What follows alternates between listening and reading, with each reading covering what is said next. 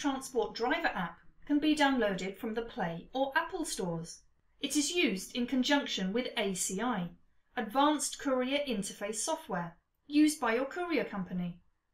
When opening the app for the first time, you are required to scan the QR activation code you have received from your courier company. If you haven't received a QR code, contact your courier company directly. Upon a successful scan, you can then log in using the driver call sign and password provided to you by your courier company. Once logged in, see that your courier company's name is displayed. So how does it work?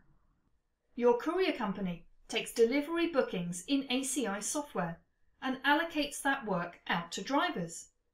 Providing you're correctly logged into the app, you'll receive a notification of any work sent to you. The 1 by the live docket means that you've received one new job. Tap the job to view it. Jobs appear in different colours depending on their status. A red job is a new job awaiting acceptance or decline.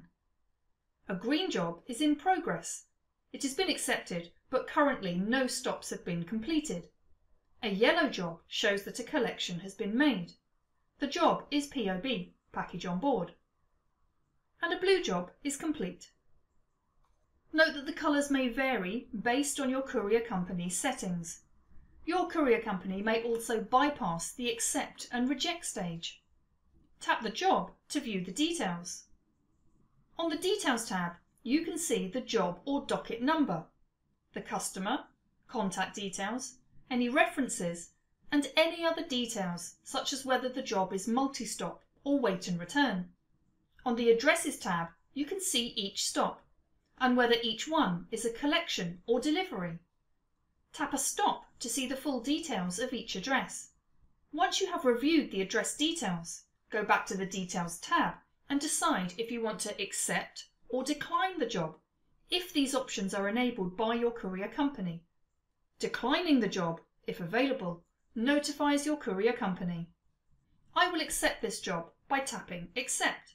You can then proceed to the collection point in your vehicle. On arrival, tap the Addresses tab and the collection address. You can then tap Collect straight away to confirm that you have the package on board. Or, depending on rules from your courier company, you can tap Arrived At to tell your courier that you are on site. If you have to wait for the collection, you can tap Wait and then take a signature from the recipient to authorise how much time you have waited for the collection. Once you have the package, tap Collect. This tells your courier company you are POB, package on board. The address stop then shows as completed.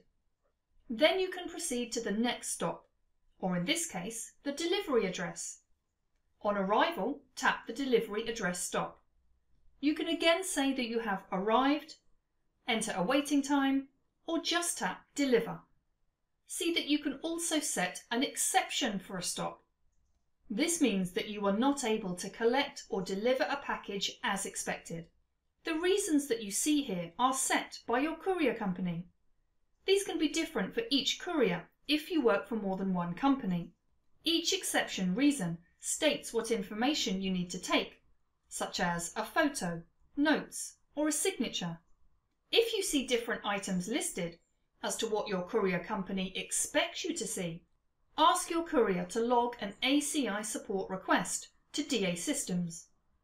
Any lists your courier company creates in ACI need pushing to the driver app by the ACI support team. For a successful delivery, tap Deliver. On the proof of delivery screen, enter a recipient name, a number of items, optional notes, and take a signature. Click Submit to complete the job.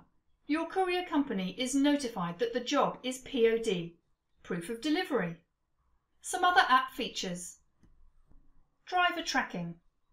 Providing you allow location services within the NX Transport app, your courier company is able to track you whilst you are logged in. This helps your courier choose the most appropriate driver based on your location.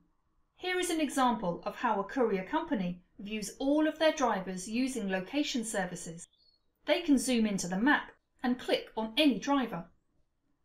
They can see how many jobs are allocated to that driver, how many packages they have on board, the last time they were seen by GPS location services, their last recorded speed, and direction of travel.